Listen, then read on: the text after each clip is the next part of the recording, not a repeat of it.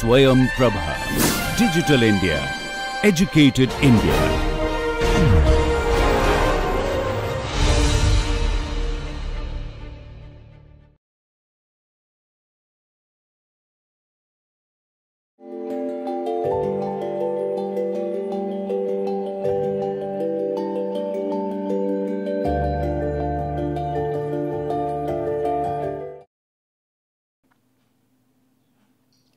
Welcome to lecture 67. In the previous lecture, we just finished the satellite movement and about an oblate spheroid, and then we looked into how the sun synchronous orbit can be generated. Okay. Now, we look the perturbation on the satellite due to the third body. So, here in this case, we can do a general treatment for this particular topic, but it is a very long, and this lecture is going to be the last lecture on the general orbit perturbation theory. So, in very brief, I will discuss about the movement of moon around the earth and getting perturbed by the sun. So, this is the topic, and I will discuss it briefly, so that today we finish this particular topic and then we get into the orbit determination problem.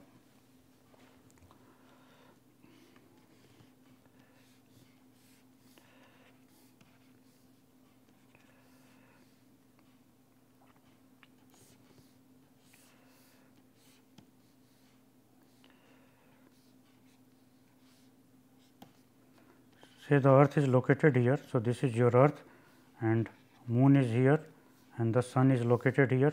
This angle we write as phi.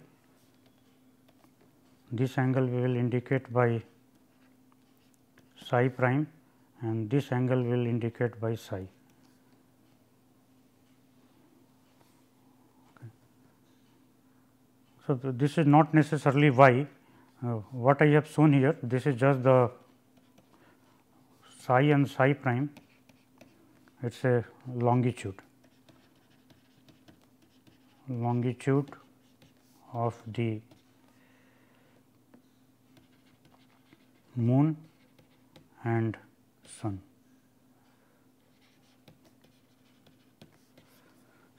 So, under what assumption we are trying to work with? Moon is in ecliptic orbit, that means if this is sun and around the sun the earth is moving. So, this plane we have called as the ecliptic plane.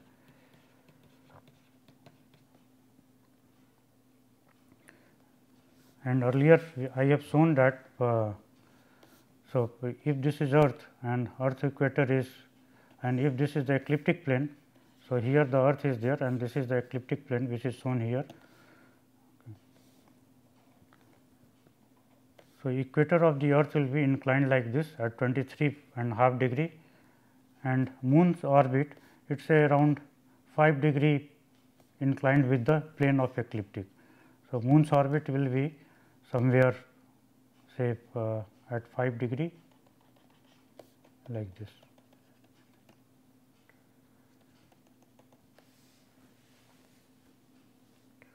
So, with the plane of ecliptic, moon's inclination is not much. So, if we simplify the problem, so in that case we can indicate that their longitude it is a psi and psi dot. The in a general problem, say in the case of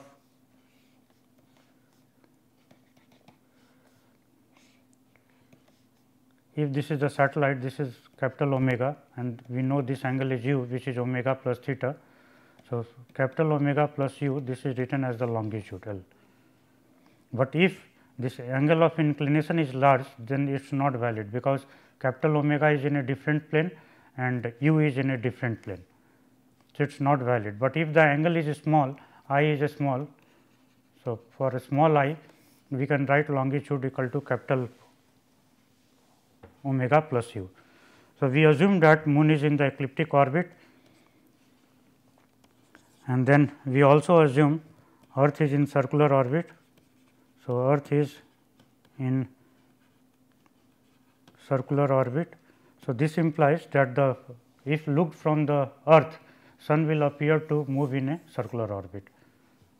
Okay. So, this implies Sun will appear to move around Earth in circular orbit. And the third assumption we make, Moon acts like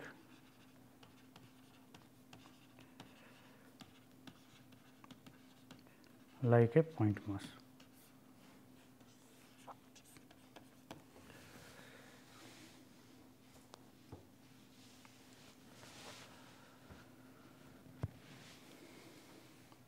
See here, the Sun is far away from the Earth. Okay. If this is Earth and Sun is at a large distance, but still the oblate shape of the Earth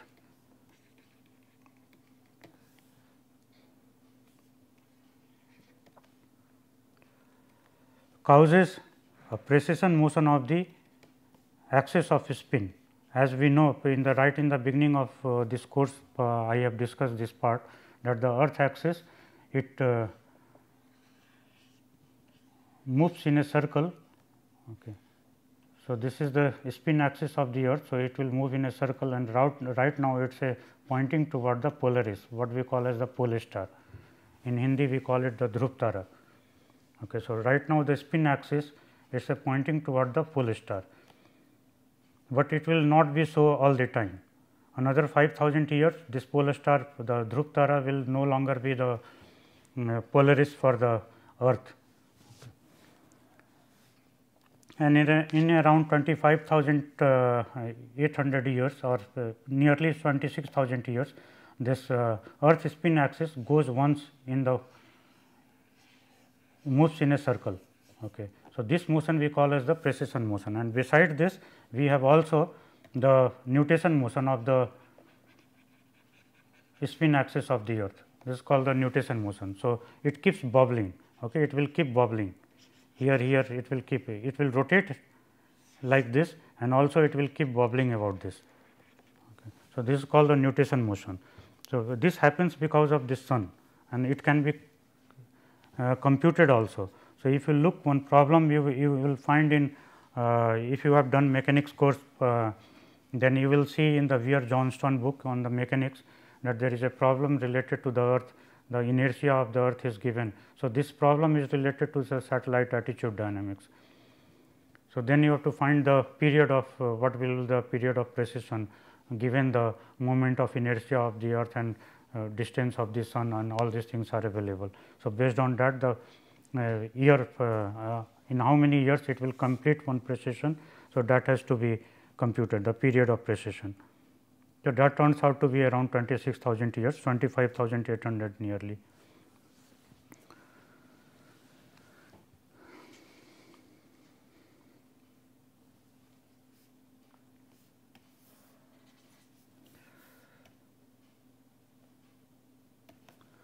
So, here we then define psi equal to capital omega plus small omega plus theta, and psi prime equal to capital omega prime, small omega prime, theta prime.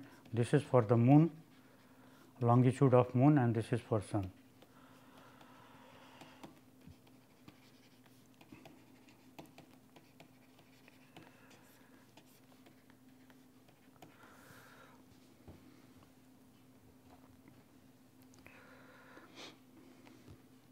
And already we have looked into that R, the perturbation term due to the third body, is given by G m prime by R prime, and this part we have okay, this part we have not done, okay, but still we do not have much time to carry out this work. But what we do here, that if we do the whole analysis, it will take little time.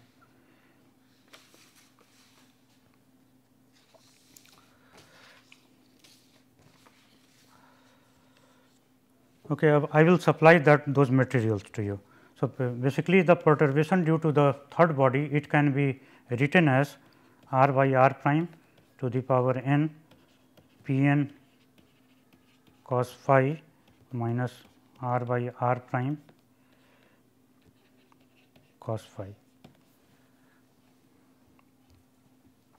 And from where it is coming? So, I will supply you the lecture, the corresponding lecture for that. See exactly what we have done. If we go back and look here in this place. So, the moon is moving around the earth and this is getting perturbed by the sun. Okay. So, what will be the perturbation force acting on the moon? For this we have already done in the 3 body problem, we have written that particular equation. Okay. So, that particular equation can be utilized and the equation can be written. So, rather than discussing all those things because we do not have much time. So, we just concentrate on this. So, given that this equation is the perturbation potential can be expressed here in this format, which of course, I will supply you the respective material. Okay. We can expand this and write this as g m prime divided by r prime, and here this is your Legend polynomial as we have worked earlier for the oblate spheroid. Okay.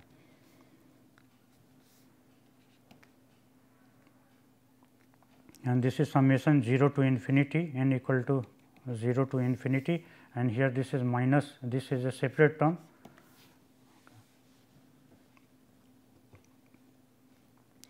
So, once we use this and expand it, so the first term you can see immediately p n p 0 cos phi, this term is equal to 1. So, therefore, this gets reduced to 1, n equal to 0, this will be, this part also be equal to 1. So, this way we can expand it and we can write this as r by r prime and cos phi p 1 cos phi r by r prime square p 2 cos phi and plus so on minus r by r prime cos phi. So, p 1 cos phi, this is equal to cos phi, and if we utilize this value, so this term and this term will drop out, and then we are left with g m prime divided by r prime 1 plus r by r prime square p 2 cos phi. See, here we are taking them as the point mass. Okay. We are taking them as the point mass, and therefore, the perturbation due to the oblate shape and other things, they are not coming into picture. This is just because of the third body perturbation. Again, I am reminding, this is the third body perturbation, and from where we have got this equation, this I will supply later on while the course runs. Okay. And so on, all the terms can be written.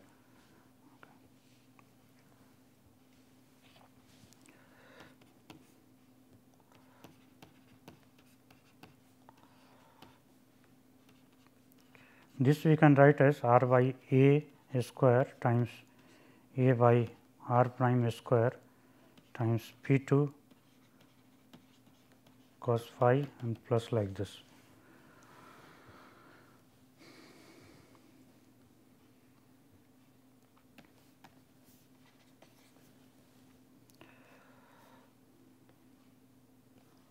And p 2 cos phi,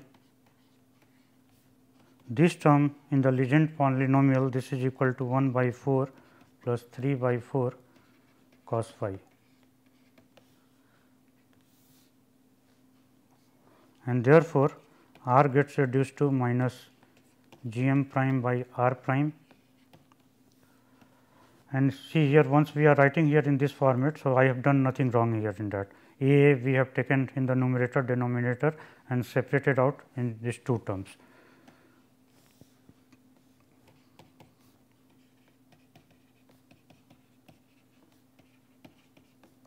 Cos 2 phi, this is cos 2 phi.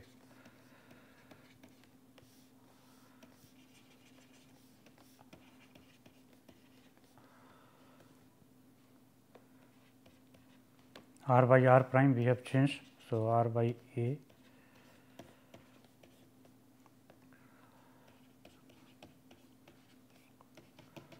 and plus higher order terms. A general treatment of this whatever we are doing, it is a part of a general treatment. So, actually I wanted to cover that general treatment, but already we have exceeded large number of lectures. So, I am skipping that part, and all those things I am going to supply separately as supplementary material, and this is a small portion I am just dealing with.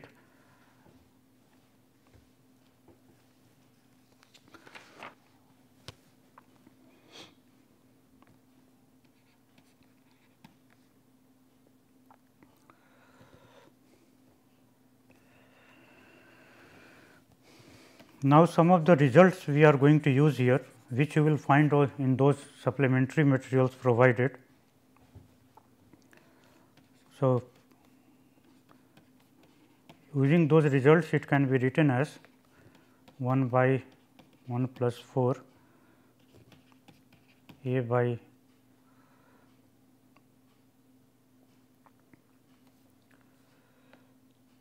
now r prime will be equal to a prime. Here r prime, this is standing for sun, and if we are assuming the sun to be in circular orbit, okay, then this will be equal to a prime. So, this r prime we can replace in terms of a prime, and we can write as a prime square, okay. And then the other part remains r by a square. These are the minor manipulation which are done, 3 by 4 a by a prime square r by a square times cos 2 pi. So, we neglect the higher order terms. So, we terminate the higher order terms and simply write it as neglecting higher order terms.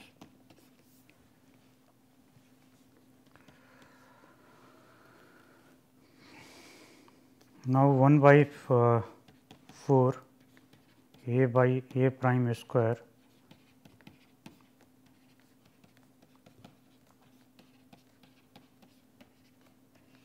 r by a can be expanded. All these materials you will find there and written here in this format, cos m. Actually, this can be taken also as the exercise problems. 1 plus 3 by 2 e square minus 2 e m cos m minus 1 by 2 e square cos 2 m.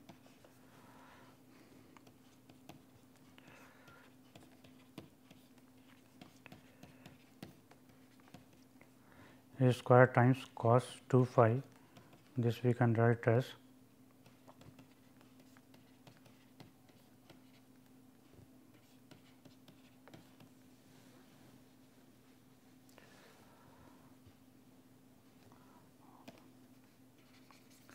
so r by a already we have expanded. So, this we delete here, and cos 2 phi we have to expand. So, phi we are writing as phi we have written somewhere, no, phi we have not still defined.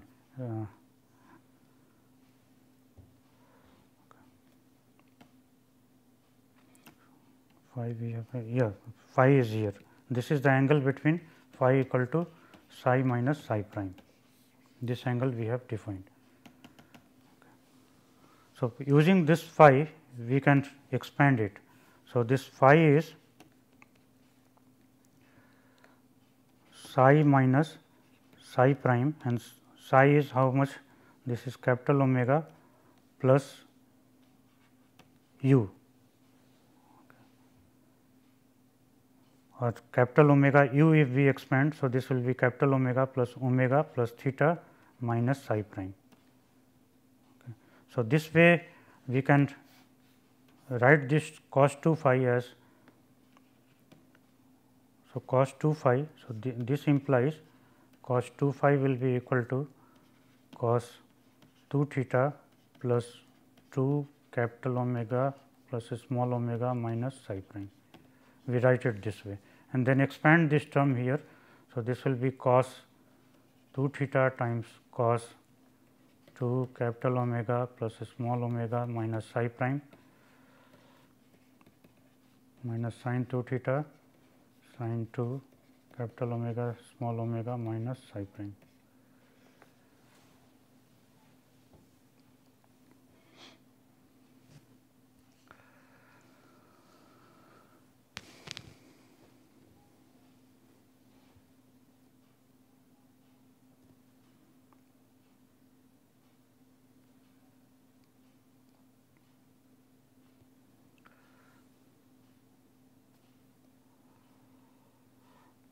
Okay, so this expansion we retain this r by a here, because for this extension we do not have a space to write here. So, let us retain it here r by a square. So, only the cos 2 phi term we have expanded here in this place, and this the r by a term we are retaining here.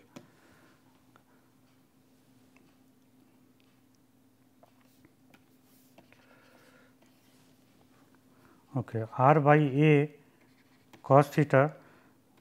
So, r by a relationship we are aware from our earlier derivation. So, this quantity will be equal to cos m plus 1 by 2. These are some of the expansions quite frequently used in celestial mechanics.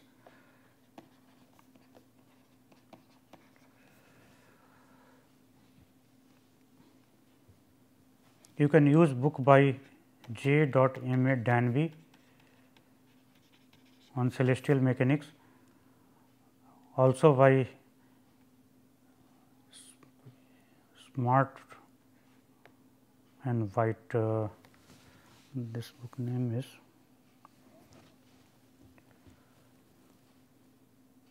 okay. Another book name I will give you shortly in the maybe in the next class.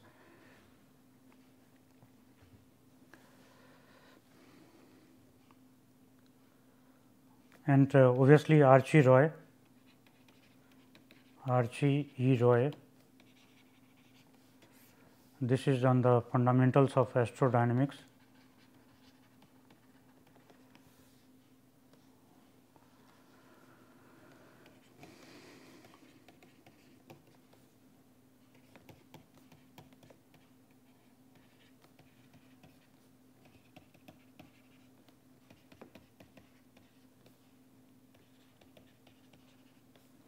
All these materials I will provide the soft copy, handwritten soft copy.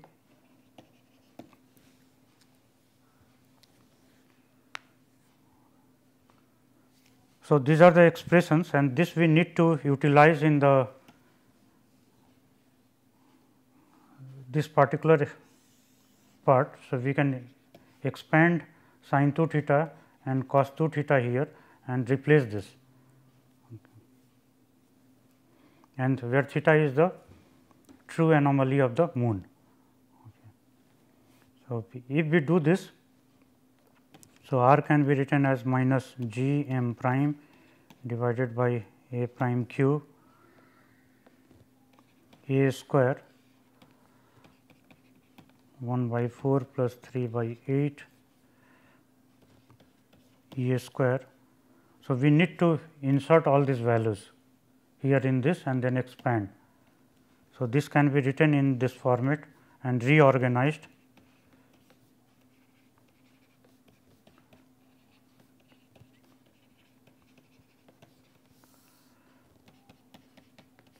Plus 15 by 8 cos 2 times capital omega small omega minus psi prime.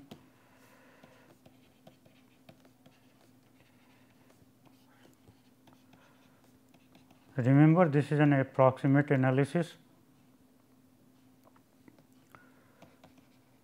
plus m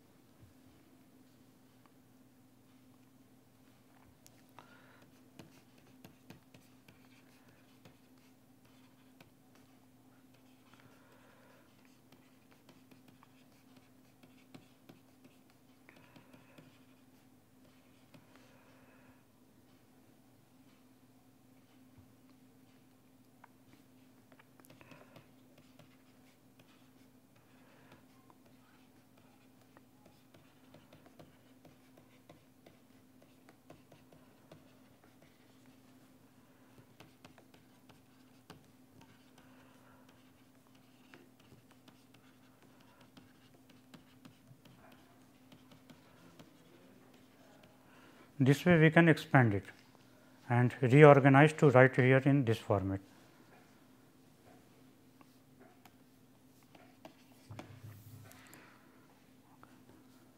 So, the first term here, this is a constant term,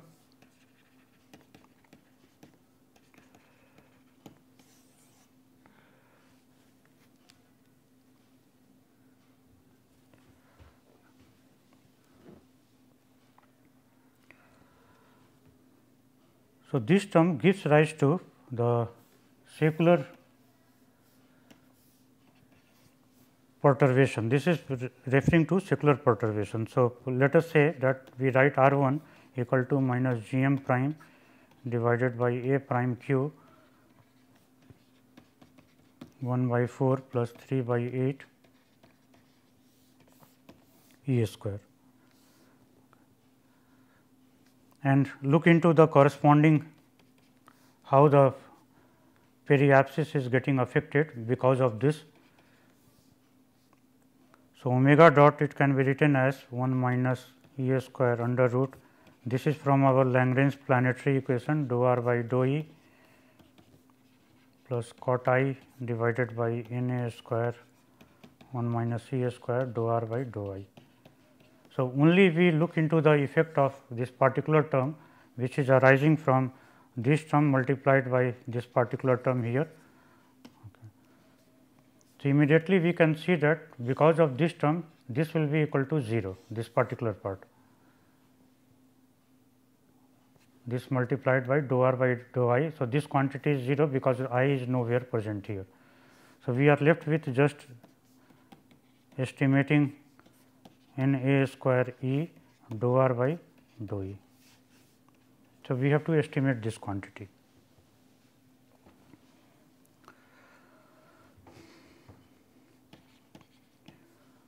So, here we have replaced this by R 1.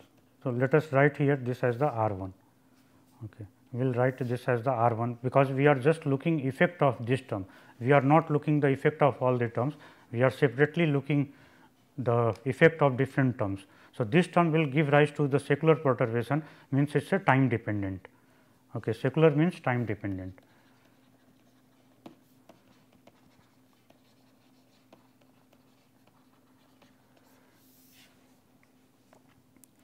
So, dou r 1 by dou E, this quantity from here we get as minus G m prime by A prime q A square 3 by 8 times 2 E, and this quantity, this is nothing but mu prime by A prime q, which is n prime square. So, n prime square A square, and this becomes 3 by 4 with minus sign E. So, dou r 1 by dou E is this quantity, where G m prime we are replacing by mu prime. So, mu prime by A prime cube, this equal to n prime square.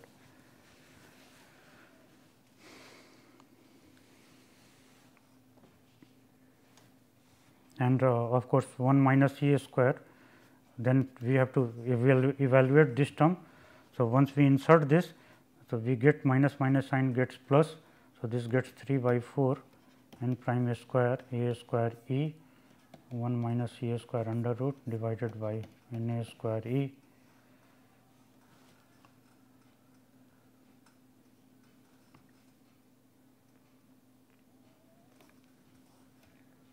then this term this drops out, a square term drops out, and we are left with 3 by 4 n prime square divided by n times 1 minus a square under root. So, omega dot is 3 by 4 n prime square divided by n times 1 minus a square.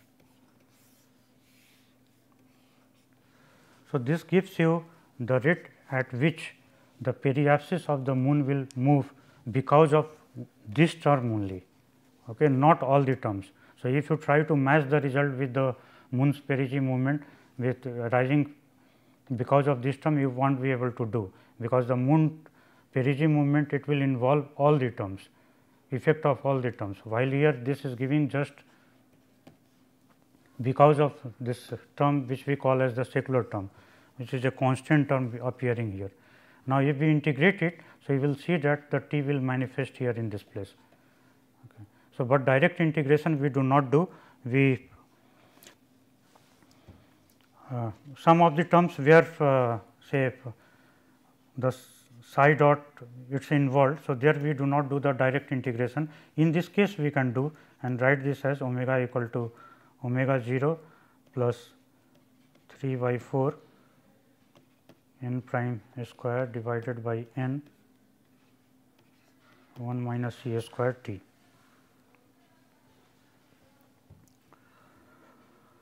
So, this is showing that this is changing with as the t is changing, and therefore, we call this as the secular perturbation.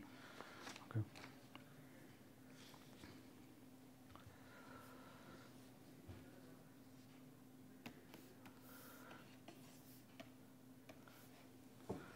Similarly, the perturbation in the sigma we can work out 1 minus C a square n a square E times dou r by dou E plus 2 n a dou r by dou a. So, this is a Lagrange planetary equation, and we replace this by 1 and look back into the equation. So, dou r 1 by dou E already we have calculated, dou r 1 by dou E minus 3 by 4 n prime square minus 3 by 4 n prime square a square E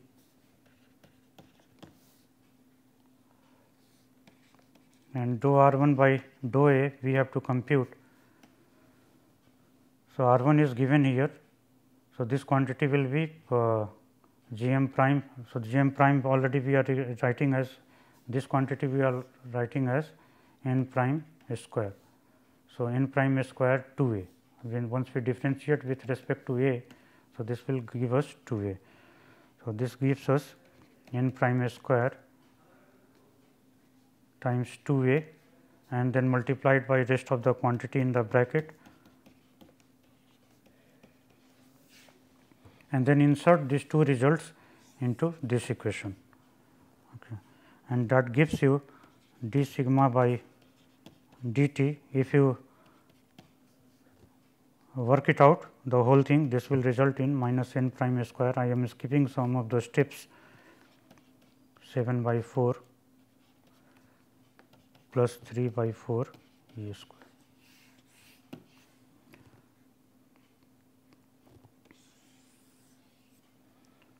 So, this is also you can see that this is just dependent on t, and this will be a factor of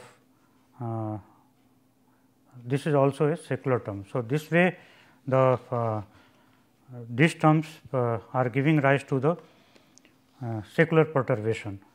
Okay. So, a particular the celestial body movement, it is a combination of the. Now, you take the various terms, all the terms are available in that. As we go back and look into this.